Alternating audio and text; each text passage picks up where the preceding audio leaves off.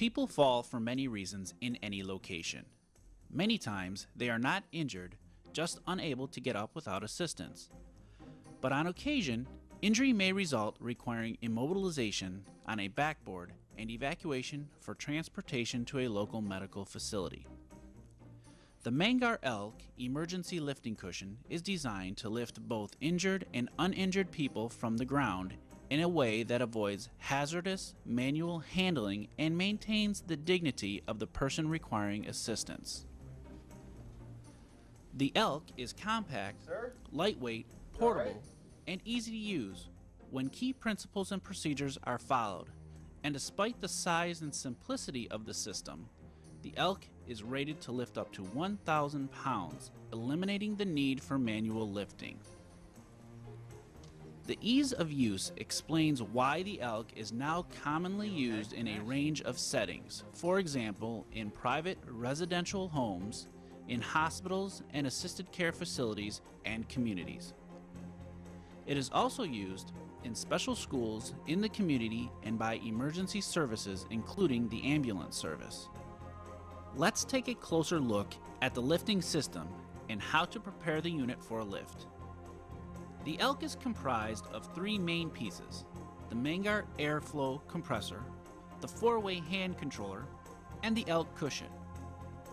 First, we'll start by describing the power supply for the system, the Mangar Airflo, a low-pressure battery or electric compressor.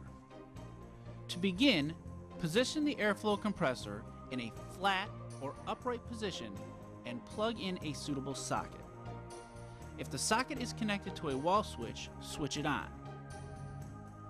To set up the battery version, check the battery gauge on the front panel to make sure the Airflo has a full charge by pressing and holding the question mark button.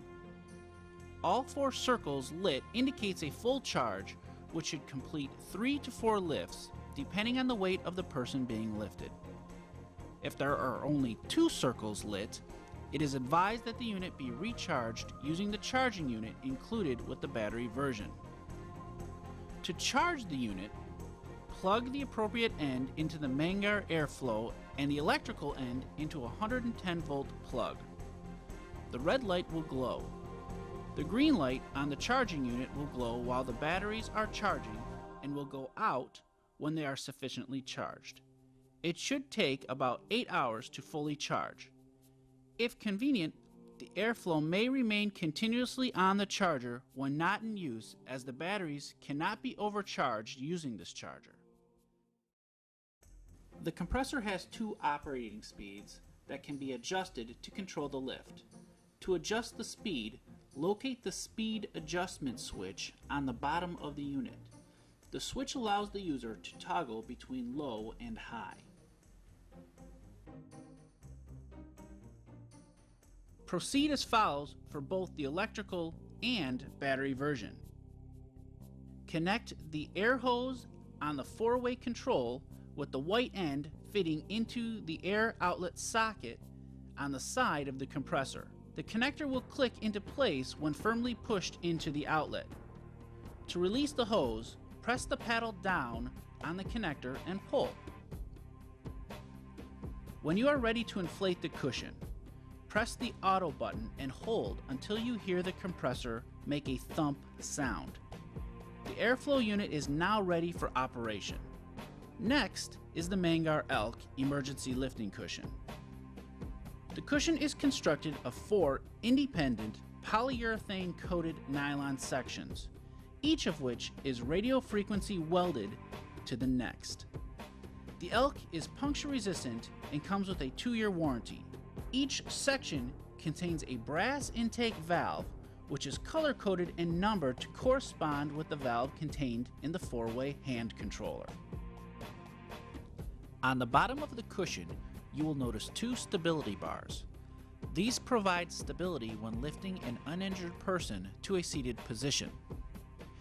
If the stability bars are replaced by the yellow stretcher bars, the platform of the cushion is now increased and will allow for the placement and lifting of a person on a backboard. For compact storage of the cushion, begin by completely deflating the cushion. After folding the unit in half, simply tuck the stability bars into the space between the handle and the cushion. The ELK is also easy to clean. Thoroughly wash the cushion with a soap and water solution and then lay out the cushion to dry. Finally, there is the patented 4-way hand controller. This unit is designed with 4 internal valves connected to 4 output hoses. On the controller are buttons numbered 1 through 4. These buttons correspond to the 4 hoses exiting the controller. When matched properly to the cushion, this will allow the operator to determine which section of the cushion will be actively inflated. The compressor will automatically stop as each cushion fills, regulated by internal shutoff valves. It is easy to connect and disconnect through the use of quick release valves. Another option for deflating the Mangar ELK is to disconnect the airflow hose from the compressor. Once the hose is disconnected from the compressor, hold down each button in reverse order, beginning with 4, followed by 3, 2, and finally 1. It is crucial that each bladder is completely emptied before deflating the next.